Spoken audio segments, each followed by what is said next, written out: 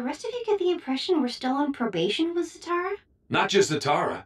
I mean, why is Marvel still hanging around? Because we like having him around. You like having him around because he waits on you hand and foot. And your point is? It almost makes one nostalgic for Red Tornado's tenure as our supervisor. Yeah, at least he trusted us. If you ignore the fact we shouldn't have trusted him, he was a traitor.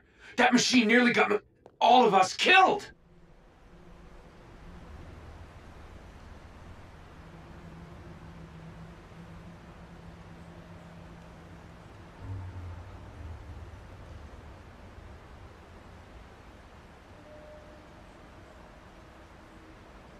Are you guys having a psychic conversation? 'Cause I can't decide if that's cool or really rude.